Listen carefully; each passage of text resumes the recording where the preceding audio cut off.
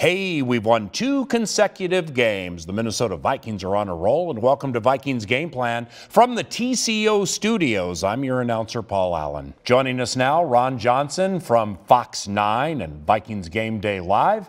Pete Bercich, former player and coach for the Vikings, analyst for the Vikings Radio Network. The numbers, Peter. Let's go to the ever-important take-give. Both teams are -3. Now, in the Vikings' victories, they're +5 in the take-give. In the losses, they're -8. It's big. It is, and you don't have to go any further than the games that both teams just played. The Vikings come out +3. That's what happens. You get 3 interceptions. That's what happens when you make a team one-dimensional like they did the Lions.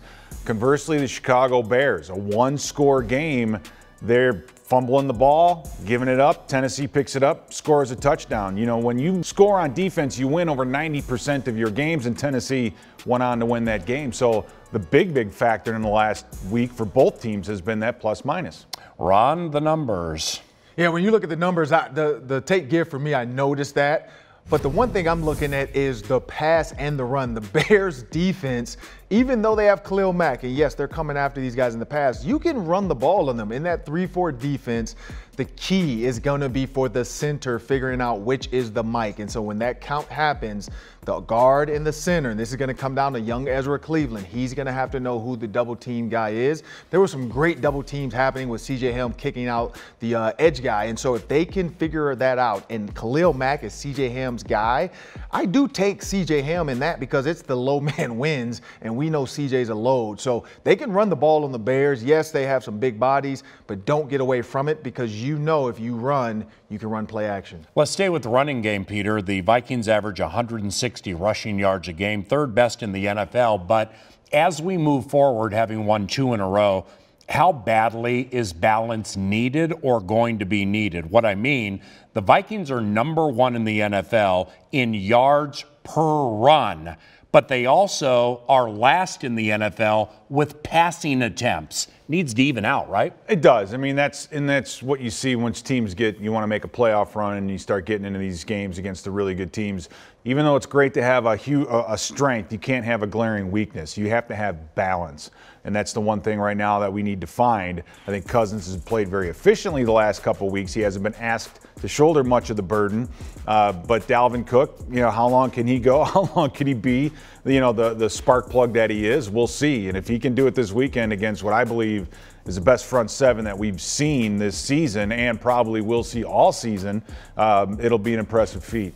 Well, if you look at plays total, they've only run about 460 plays, so they're one of the fewest as well in that category. Yeah. So I think you run to pass. You cannot run play action on the first play like the Falcons, not to beat a dead horse, but you have to run first. You saw that in this past game against the Lions. Early run, and then what happens? Rudolph's open, Justin Jefferson's open. Then you can go back to the run because you're in the red zone at that point. So I think that's going to be their recipe for success.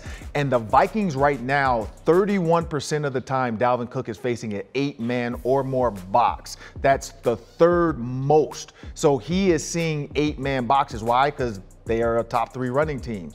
But what that 8-man box means is there's only 3 guys covering, play action, man-to-man. That's going to be their success recipe. If they win, who cares if they pass the ball 10 times? It's a win. Pete referenced it earlier. Roquan Smith never has played better. Akeem Hicks, Khalil Mack, Danny Trevathan, Bilal Nichols, Eddie Jackson on the back end. How do we move these guys with the moving company, Peter? Well, and you forgot Barkevious Mingo. Remember him, that guy? He's out there, and it seems like whoever they pick up as free agents and plug into that front 7, they play well. It's going to be very tough, and you're just going to have to hang with it. I mean, they move those guys up front so much. They stunt, they move. Those linebackers, they just read things and they flow. They're very good blitzers. They're very good covering man-to-man. It's going to come down to Cousins keeping a cool head under pressure, because he is going to get pressured and be able to deliver the ball down the field. You're going to get your one-on-ones. Their corners, Paul, they really don't even get out of their back pedal because they know that ball is coming out and the quarterback's not going to have a lot of time to throw it.